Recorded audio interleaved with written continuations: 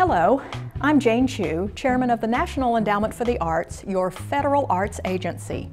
Thank you for participating in the NEA's Big Read program. This program was created to bring people together through the joy of sharing a good book, and it broadens our understanding of our world and our communities and ourselves. We are happy that you're part of the more than 4 million Americans who have participated in the Big Read.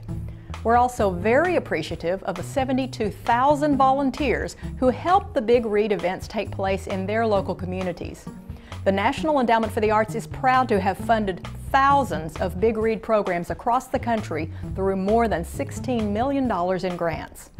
We hear comments from people who have participated in the Big Read about how the program helped them come together, meet new friends, learn more about great literature, and also share their own understanding about the parts in the books that were most meaningful to them. Each community has its own unique characteristics, and this is an opportunity to make the Big Read relevant in your own community.